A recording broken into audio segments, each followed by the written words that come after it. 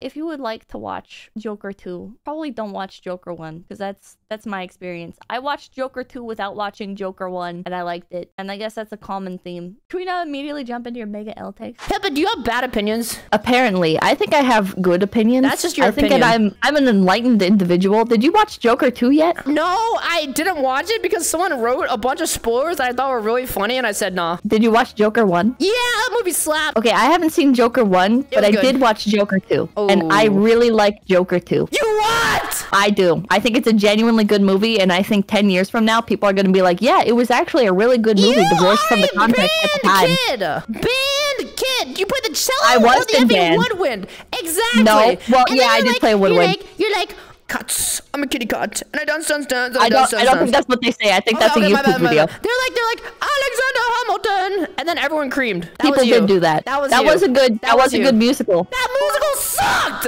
It was good. It was very interesting. It was a beautiful portrayal of the American dream and what America stands for. America stands for guns and no education and expensive healthcare. And if you're gonna say we're sitting here for having yellow ballot musical garbage, you're out of your goddamn mind. You understand? America stands for freedom. Anyways, Joker 2, you should watch Joker 2. You can't walk into an airport and say, I have a bomb. You understand? Yeah, well, obviously you cannot do that. You can't do that on Twitch either. Chat, I have a bomb! If she likes Joker 2, she can't be right about everything.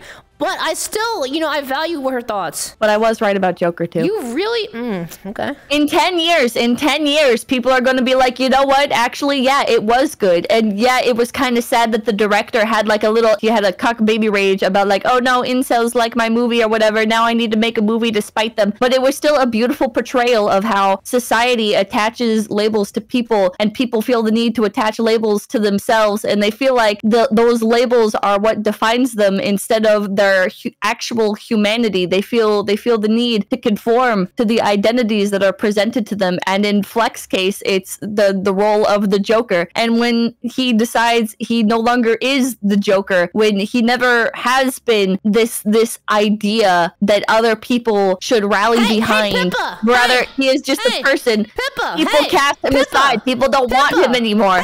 And it really does say a lot about society. It's really sad. It's really upsetting. It's a very, very upsetting movie. I really liked it. Pippa! Hey, Pippa! Yeah? English or Spanish? Spanish. Si tú me veas, entonces eres gay. No habla.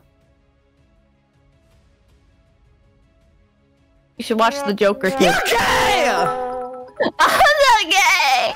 You don't lie, you were watching that one scene from The Joker 2 on loop because it was Kino Cinema. Which scene? Which scene? I think unironically my favorite scene from Joker 2 is, I think I know which scene you're talking about, and it's after that scene, I think, if I remember correctly, and he's laying in bed and you see the humanity in Arthur Fleck as he lays there in bed, humiliated, traumatized, broken down by the world. You hear the guy who had become like his lackey, that Arthur would, he's like another Joker. He's like another Arthur Fleck. God, I could go into so much. I could tangent so much. I could tangent so much about the movie, but the guy that he shows some quote-unquote like affection towards at the beginning of the movie, you can hear him being strangled to death, and you just see Arthur Fleck coming to terms with, or maybe not coming to terms with, but really experiencing the gravity of his situation, of everything that he's done and everything that others have done to him. Joker 1 was better, probably. I haven't seen it though. I think I can like both movies. I think that's an okay thing to do. I just haven't seen the first one yet. Pretty DeMarco, thank you. What do you rate Joker 2? I rated it a 9.3 out of 10. I really liked it. I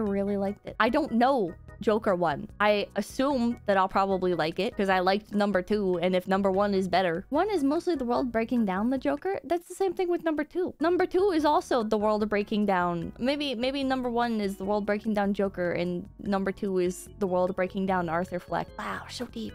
I really like Joker 2. I'm not like, no, Joker 2 is infallible, and it's like the greatest fucking piece of cinema of all time, and there's no way that the director could have been annoying or could have ripped off anybody else's shit or whatever the fuck, It's like, I just like the movie. I think it's a really good movie. everybody, make sure to like, comment, and subscribe to Low Effort Clips. That's right, Low Effort Clips, right here on YouTube.com. Yeah, and hit the notification bell. Yeah.